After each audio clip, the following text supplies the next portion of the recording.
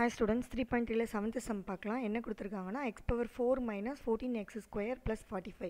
4 term, third term இல்ல x cube term இல்ல x square term இருக்கு. x term இல்ல அப்புறம் constant term இருக்கு. So given question எடுத்து எழுதிக்கலாம்.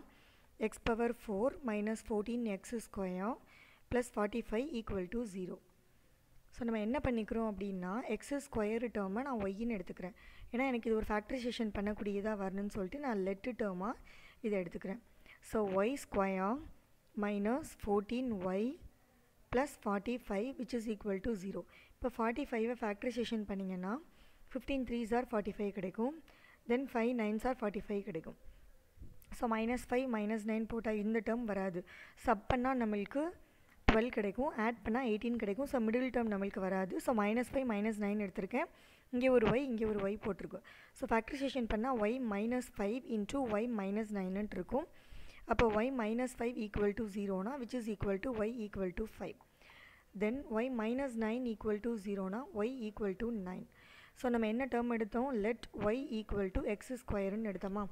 ஸோ இங்கே ஒய்க்கு பதிலாக 5 அப்ளை பண்ணிக்கலாம். So X square equal to 5னா x is equal to √5 கிடைக்கும். Next y equal to x ஸ்கொயரில் 9ஓட இது அப்ளை பண்ணிங்கன்னா x ஸ்கொயர்.